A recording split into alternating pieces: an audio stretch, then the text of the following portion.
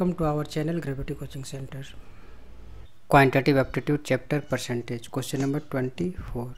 The difference between a number and its 2/5 is 510. So what is 10% of that number? So this one is very simple one questions. First we'll let the number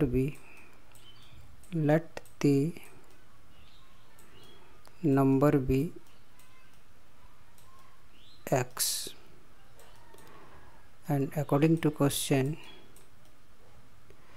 the difference between a number and its 2/5 equal to 510, and implies that take the LCM. So its LCM is a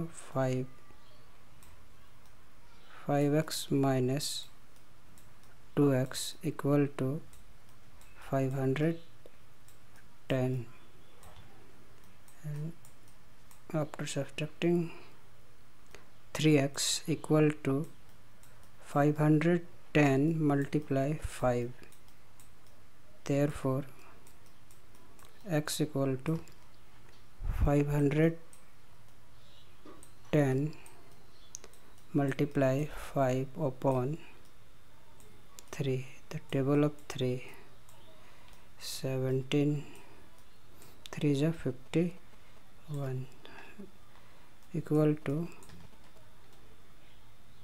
850, and according to questions, find its 10% of that number. So 10% of x equal to